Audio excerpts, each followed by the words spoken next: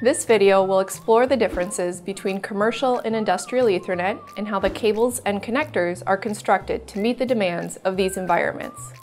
The environment on the typical factory floor is tough. Cables can be exposed to oils, moisture, temperature changes, abrasion, and even corrosive chemicals. On top of that, motion or flexing can also put stress on the cable. A commercial Ethernet cable is not built to withstand these conditions.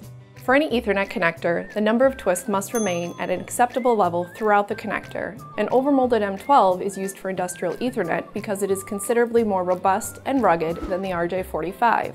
And the spacing between pins maintains signal integrity. This is what makes it ideal for the factory floor. The assembly of an M12 for industrial Ethernet requires a considerable amount of manufacturing skill and expertise to maintain the appropriate amount of twists on the individual pairs. This becomes even more vital as you move to higher level category cables, for instance Cat 6A or Cat 7. The pairs in these cables are further protected from one another by the amount of twists per pair, physical separators inside the cable, or even foil shielded pairs.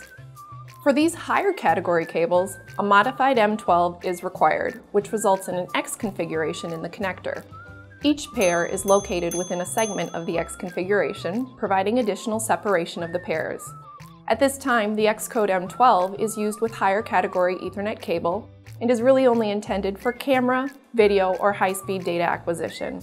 Most industrial Ethernet systems work great with standard M12s and Cat 5e cable. Industrial Ethernet is an emerging technology in the industrial marketplace. Many established commercial vendors are trying to position themselves for their piece of the pie.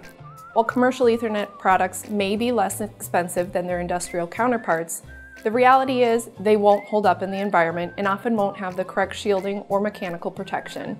There is a lot of misinformation and half-truths surrounding industrial Ethernet, so it's important to be cautious where you get your information. Know your application and always keep in mind the environmental differences.